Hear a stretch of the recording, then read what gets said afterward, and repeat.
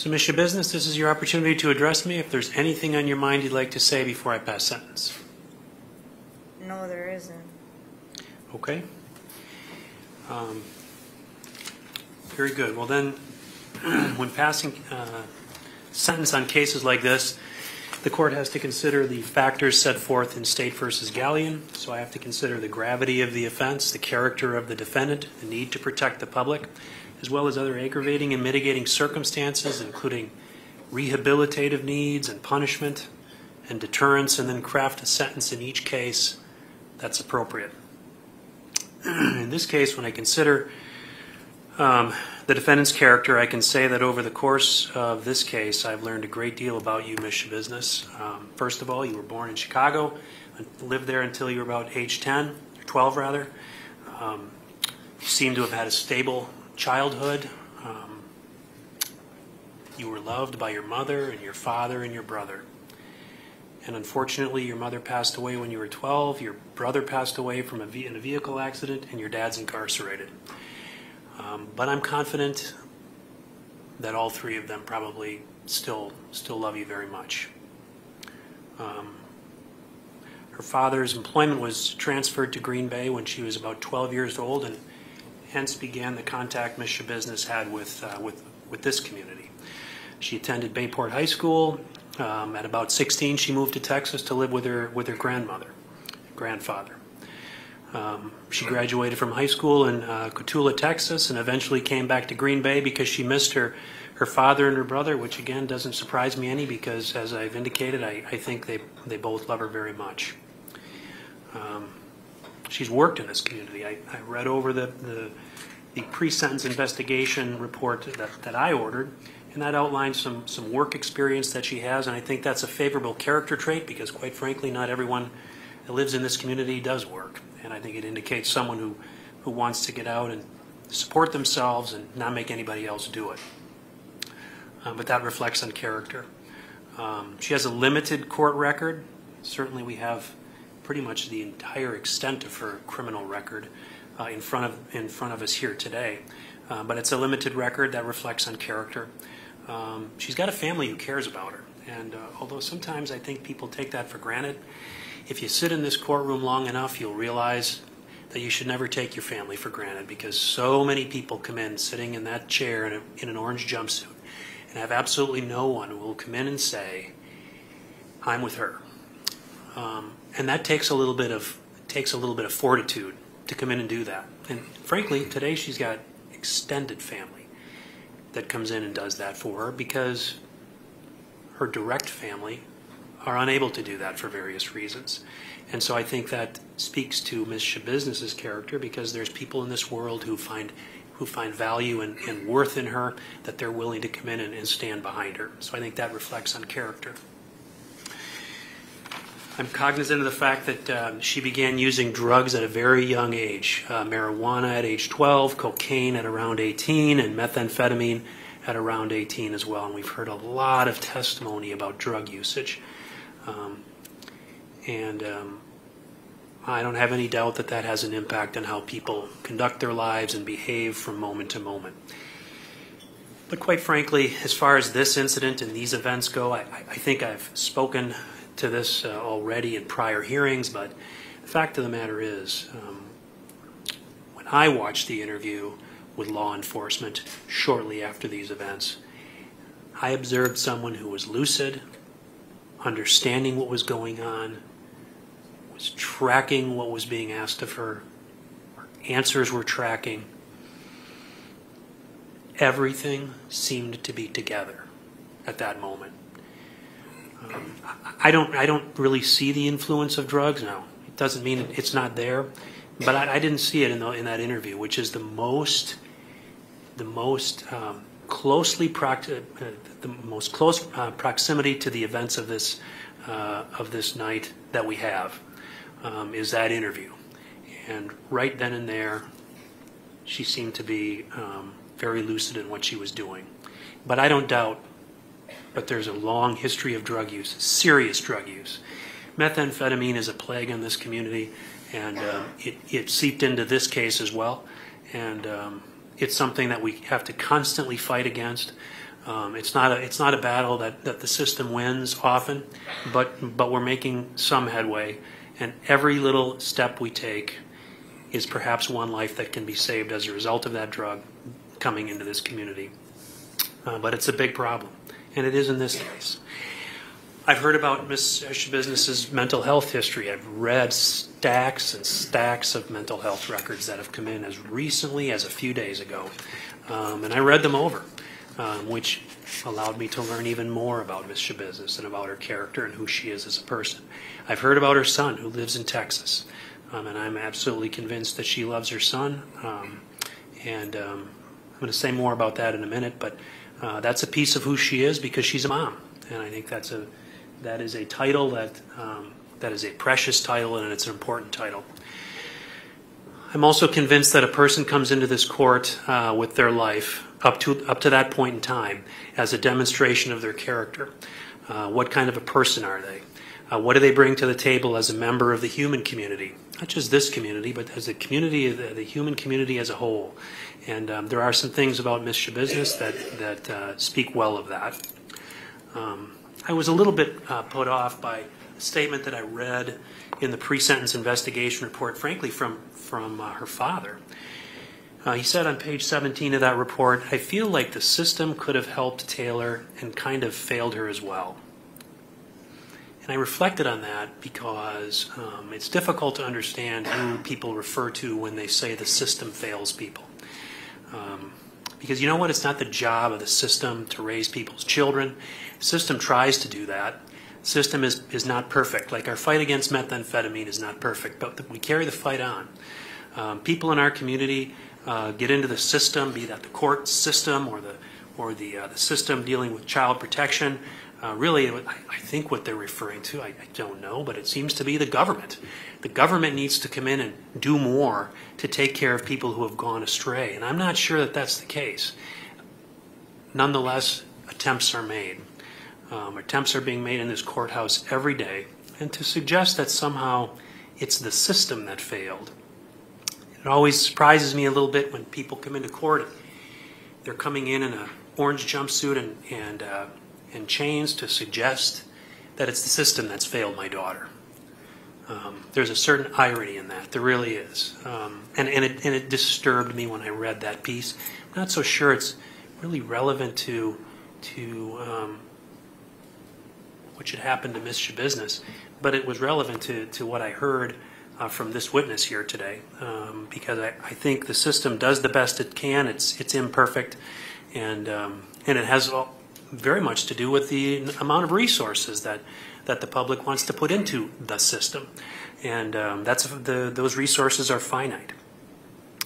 But as I say, in this building, the system is doing everything it can to fight drug use with all of our treatment courts, with everything we do, to try to help push back the plague of drug use that's occurred and that we've heard so much about in this case. So I read that statement. I heard from Ms. Schabusiness's father. He is coming in here to talk about his daughter, who's also going through the system, and I couldn't help but think of everything I heard about Ms. Schabusiness's son, because it seems to be a cycle. It seems to be just a circle. It's coming around again, so that if he ever finds himself in the situation that his mother finds himself in, where she's the only one he's got left to come in and speak for him, again, I guess it's the system that's done something, but it all starts, frankly, at somebody's home and what they have to offer to their children. And so anyways, I reflect on that. But I'm also convinced that, no one is responsible for where they come from. But you are responsible for where you're going. So there's a lot of tragedy that has occurred in Ms. Schabusiness's life. There really is. I've already reflected on some of that. And it almost seems as if you could apply the phrase, she never had a chance, to Ms. Schabusiness. But as I said, you're not responsible for where you come from, but you are responsible for the choices you make about where you're going. And Ms. Schabusiness has got to be held responsible for that, and this is the ending of a process that is doing just that. At the same time, I'm absolutely convinced that, irrespective of the sentence that Ms. Schabusiness gets, which in light of these charges is going to be a life sentence, every human being has the ability to move forward and find meaning in their life, and Ms. Schabusiness has that opportunity, just like anybody else in this courtroom. She has the ability to do that, and I certainly hope that for her. But all of those things I reflect on when I consider the character of this defendant. Next, I move on to the gravity of the offense. And I sit in this chair often, and I address situations where people have been have lost their lives, or people have been violated terribly, and I always indicate that really the offense in this case can't be overstated, and that seems very appropriate to say that in most cases when there's been such a death or a violation. But in this case, it seems different. In this case, you seem to run out of superlatives when describing what happened in this case. You really do. The list of superlatives don't seem to measure up to what you see and what you hear about, and what we heard about in the trial.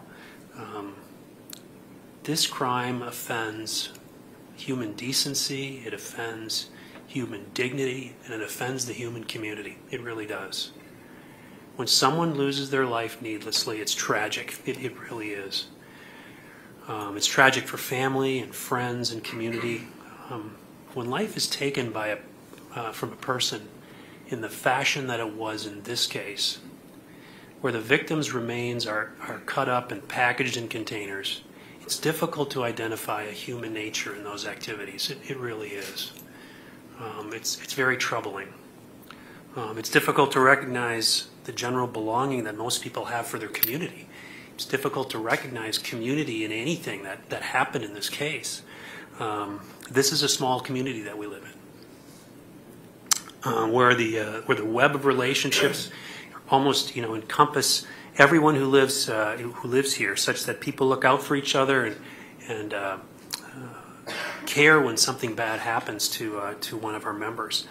And in a broader sense, the community we exist in is the human community, as I've reflected on, and these actions are foreign to all of that community, and they shock the community beyond the ability to adequately express in words. They really do, and that's the gravity of this offense. That is the gravity of this offense. There aren't superlatives for it. There aren't really words for it. You can get a sense of it. You can get a sense of it and a feel for it, but there's no really way to express the gravity of this offense.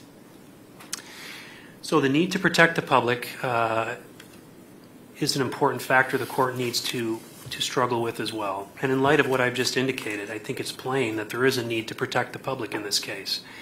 As I said, this behavior seems so removed from the human community as to be unpredictable. It really is. And in a place where this kind of an offense, kind of actions, kind of a crime is possible, with no advanced warning signs, and absolutely anything's possible then. Where this kind of a thing is possible, absolutely anything is possible. And from that, the public needs protection. They really do. I've outlined, what I think are aggravating circumstances in this case. There are mitigating circumstances, as I've said. There's things about Ms. Schabusiness regarding her upbringing and what brought her here, the struggles she's had with some mental health issues, and struggling perhaps in the context of those issues with a family who wasn't always as present as they could have been. Those are mitigating sets of circumstances. But all of those things weigh into what this court has to address. So when I consider what is an appropriate sentence, first, I think the law requires that I at least look at least for some of these cases, take a look at probationary sentences. Those aren't appropriate. They would diminish the severity of the offense. But at this time, given all the factors that I have to consider, It's the decision of this court and the judgment of the law that Ms. Schabusiness be sentenced as follows. As to in 22 CF 363, count 1, that's the first degree intentional homicide as a repeater. It's a Class A felony. I'm going to impose life imprisonment without the possibility of extended supervision. I believe that's appropriate in light of the findings that I've already made. As far as count 2, mutilation of a corpse as a repeater, a Class F felony, I'm going to adopt the recommendation of the pre-sentence investigation writer, 7.5 years of initial confinement followed by 4 years of extended supervision. That'll be consecutive to count 1. As far as count 3, third degree sexual assault as a repeater, Class G felony, I'm going to impose 3 years of initial confinement followed by 4 years of extended supervision. That will be consecutive to count 2 and count 1. As far as the revocation cases, I'm going to impose 1 year of incarceration on each of those counts. Those will run concurrent to the other offenses. I've reviewed, as I've indicated, reviewed both of the pre-sentence investigation reports. There's certainly valuable things in them. I'm going to, as conditions of supervision, I'm going to require no contact with the victim's family, maintain absolute sobriety, complete SOT assessment and treatment follow-through, obtain and maintain full-time employment. To the extent there's ever supervision, GPS monitoring. I'm going to require an AODA assessment and follow-through, psychological evaluation and follow-through. The recommendations that are contained in the pre-sentence investigation report submitted by the defense indicates or suggests that there be services engaged in for substance abuse and other mental health issues. That's a reasonable suggestion, and I think I've encompassed it in the recommendations that I've made, which is there needs to be a compass evaluation and follow-through with any treatment recommendations that are proposed, but again, an AODA assessment and follow-through and psychological evaluation so that Ms. Schabusiness can get the help that she needs while she serves this sentence. I'm going to order court costs. It's $538 per count. That's a total of $1,614. That'll be the order of the court. I do need to indicate, as I'm required to at sentencing, that now that Ms. Schabusiness is convicted of a felony, she'll lose her right to vote until it's given back to her by the governor or by state law, and she may not possess firearm or wear body armor. Any other record you'd like me to make, Mr. Saunders? No. Mr. Freilich, any other record? Your Honor, the 581 days credit for time served. Any objection to that? No, and there's an additional 60 days on the revocation case. No objection to that. 581 days credit on the first case, and then on the revocation cases, 60 days credit. And that'll be the order of the court. Then, Mr. Freilich, you can go over your client's appeal rights with her. Yes, I will. And with that, then, this matter is now concluded. Thank you. Thank you.